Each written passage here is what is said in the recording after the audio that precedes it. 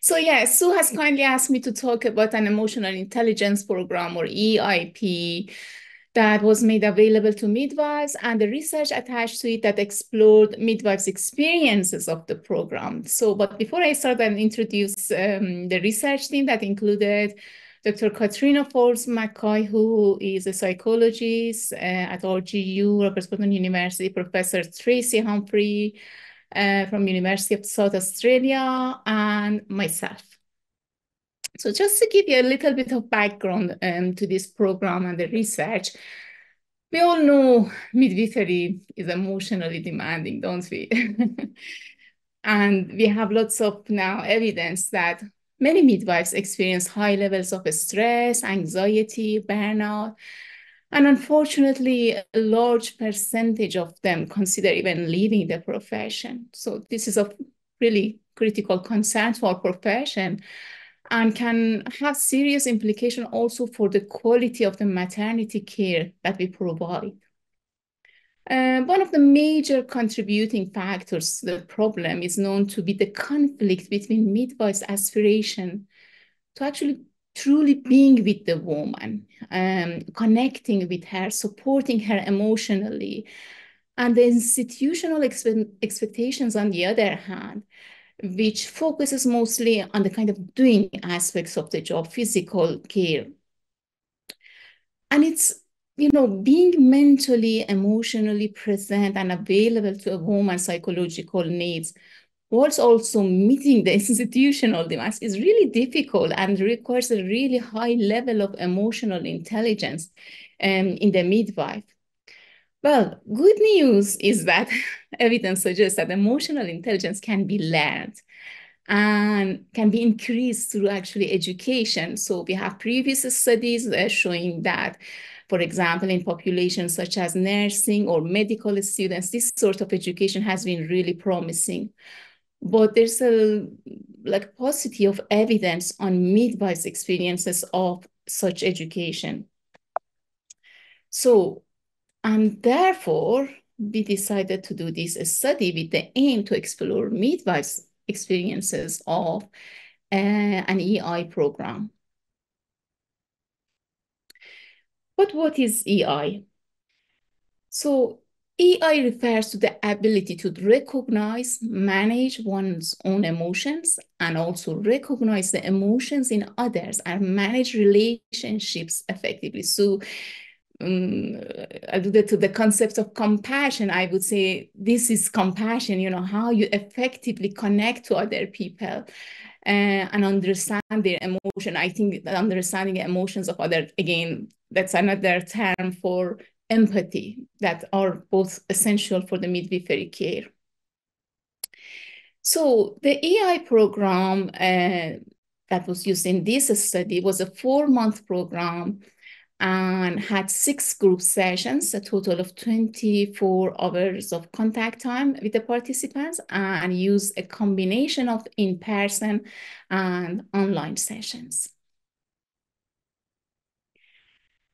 And a program for the start, let me just give you a little bit of insight into this EIP, the program. So the foundation of program was actually based on the concept of self-recognition, recognizing that we as humans living in 21st century are conditioned to compulsive thinking. We have something around 40 to 70 thoughts per day, with 75% of these thoughts being negative ones. Now, the reflection of these thoughts in the body is called emotion. So when I come across a situation, I interpret that in my head in a certain way. Well, we know it as a thought. And as a result, some chemicals are released in my body, causing some sensations, and we call that an emotion. So self-recognition is basically to recognize, although my thoughts and emotions are a part of who I am not just my thoughts and emotions. I am the one who can actually step back from these thoughts and observe them, I would say, sometimes silently and neutrally, perhaps creating some space sometimes saying, I say to myself, oh, okay, here I am, and there are my thoughts and emotions. So this EIP aimed to help midwives repeatedly practice this stepping back process using relaxation methods, because relaxation methods would help with the shift of physiology in our body and shift up the focus from thinking mind to the breath and body, and basically reconditioning ourselves. So in classes, the midwives practice applying these skills in their midwifery practice, and for women as well. So we use, they use lots of scenarios, lots of simulated situation to actually apply these in practice. And then they had 3 week gaps between the sessions that allowed time for them to practice the land skills in real world with women, with even friends, family, and for themselves. So the study was had a descriptive qualitative design. We collected data using focus group interviews and analyzed them using reflective thematic analysis. And the data was collected in one Scottish Health Board, and midwives were recruited from different community teams. So the sample characteristics, yes. So altogether, 15 midwives actually attended the program, of whom 13 participated in the study. They were all females, aged between 23 to 58, so a good range from 5 rural and urban community teams. And they had between 1 to 30 years of work experience as a midwife. Next, please. So what did we find? I'm just about to go to the findings, but maybe it's worth mentioning that the names you can see on the next slides are not real names, they're just pseudonyms. And we can move to the next one, Angela, thank you. So the overarching theme of the findings was the ripple effect. So midwives saw the influence of the program on themselves as having a ripple effect, starting from them, me and my relationship first, and then that led to a different approach to their practice, which was the second theme, and ultimately to feeling of confidence and empowerment in their role as midwives. And we can move to the next one. So theme 1 and 2, as you can see, they are in different colors. They had some sub-themes. We're going to look at every sub-theme separately, one by one. Thank you, Angela. So for some, the influence of EIP on themselves actually came as a surprise, because they kind of came to the program thinking they're going to take something and teach to women mainly. I thought it was more going to be based on having to deliver a session to women through all kind of childbirth spectrum. I'm surprised of how helpful it was for me as a person, as well as me as a midwife. Next one, please. Yeah, just develop a greater self-awareness, just differentiating between the thinker and the observer. So that those terms were actually frequently used in data, the thinker and the observer. It's made me a calmer person rather than getting stressed, has helped me change as a person, to see things differently, not overthink as much, and just take a breath and calm down. So that's how they saw the self-awareness meant to them. You can go to the next one. They provided some examples of how they manage their emotions in highly stressful situations, including the stressful clinical situations. So this midwife works in a standalone midwifery unit. She said she was having late decelerations, and so that initial panic, thinking about so many things in my head. My on-call midwife was 45 minutes away, and I knew ambulances were always going to be an issue. So it was just that kind of initial panic, but then taking that a step back. And I've never experienced anything like that before. It was a really strong feeling where I felt I was almost out with my body, looking at the situation and just telling myself, all right, this is what I need to do, and this is the order you need to do it in. It's just thinking, taking that a step back from being the thinker to become the observer and dealing with the situation. Next one. They went on to explain how this had an enhancing effect on their relationship with others, including family members as well.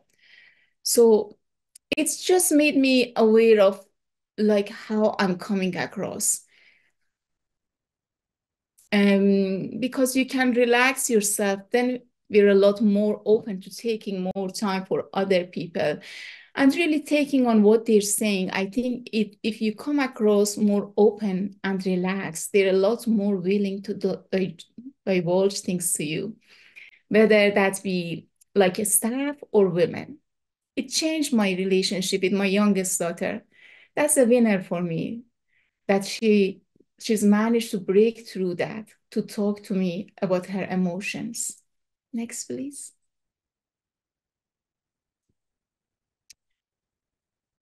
They suggested this helped them to better adopt a culture of presence. I think in the NHS, we definitely have a culture of just keep going attitude, keep going onto the next shift, onto the next clinic. It's just given me an opportunity to make the most of little pockets of time. Just taking 5 minutes or 10, just with the woman, explore how she's feeling and go into that a bit deeper as maybe what I would have done before. Just taking that moment together. Next, please. And they utilize this skill actually in a very different and innovative ways. So Neve said, I had this couple came in for the first appointment and they'd had a really negative experience with her first baby. He was really angry. They came in the room like completely standoffish. I was really stressed. So I started thinking about the breathing techniques. And I thought I'd just be quiet for a few minutes. It felt like forever, but just sat, relaxed my shoulders, listened. And after about 5 minutes, that atmosphere completely changed. I've never had that before. They were like laughing and like fine by the time that they left. It completely changed the whole experience. And I thought that's because of that course I've been on. Next, please. Sorry, I'm struggling to move to the next myself. Yeah, okay. And sometimes they use the techniques for women with needle phobia, for example. These are the examples they gave us, when performing membrane sweep or high blood pressure, with women with high blood pressure or in latent phase of labor. She had a long latent phase and said, I just don't want to go home. I'm too scared. I said, do you want to try some relaxation? I think doing that little relaxation with her made her more relaxed and reaffirmed that she could do it at home. Then she did go home and came back 4 hours later, fully dilated, where she was only 1 centimeter when she went home. Yeah, it worked. She just needed that confidence to do it herself. Next, please. So, and all of this kind of led to the midwives feeling more confident and empowered in their role. It's just kind of given me that belief in my role and the power that we have as midwives and the difference we can make to somebody's experience, taking it from something that can potentially be very negative to turn that around to making it a positive experience and helping them cope and manage. And Nina added, and yourself as well. Next, please. So just to bring all the findings together, kind of this is our interpretation of the findings, that by learning stress management strategies, midwives, basically emotional well-being was promoted. And this reducing stress in staff, I see it as like reducing the mental noise, getting some mental silence. And that silence would allow us to listen to better to the others. So or and feel actually how they feel, that sense of empathy. And this enhanced empathy, along with the skills they developed in alleviating emotional distress in women together, they believe that led to the more positive experiences for women. So this was perceived through like women's feedback to the midwife or the results that actually they observed for themselves, the results, the outcomes for the woman. So this study, obviously, like any other study, had some strengths and limitation. To the best of our knowledge, it was the first qualitative study exploring midwives' experience of an emotional intelligence program. Participants' diversity in terms of age, seniority, and workplace was another strength. And of course, like, most qualitative studies, we had a small number of participants. The study was conducted on one single study site, one health board, and we included only community midwives, so which could limit the generalizability of our findings. So in conclusion, equipping midwives with emotional management skills may improve their emotional well-being, experiences of practice, and potentially the quality of the care they provide. Therefore, implementation of evidence-based EI education in midwifery undergraduate curricula and midwife CPD should be considered. And of course, we need further research. We are currently seeking, funding and collaboration opportunities to undertake large-scale multi-center studies, hopefully to investigate the effectiveness of evidence-based EI education on the well-being of current and future midwifery workforce and the maternity care quality that they provide. Maybe it's worth adding that we actually did pilot survey study as well. Well, it was a small, only on 14 midwives, but that showed that there was actually a significant increase in the levels of trait emotional intelligence and mental well-being in midwives after the course compared with the baseline, which was just before they started the program. So if you're interested, of course, Sue has kindly shared the article, but that's a QR code also for the article. And thank you so much for listening and for your interest in the topic. And this is my email address. So happy to be contacted. Thank you. Should I stop sharing now?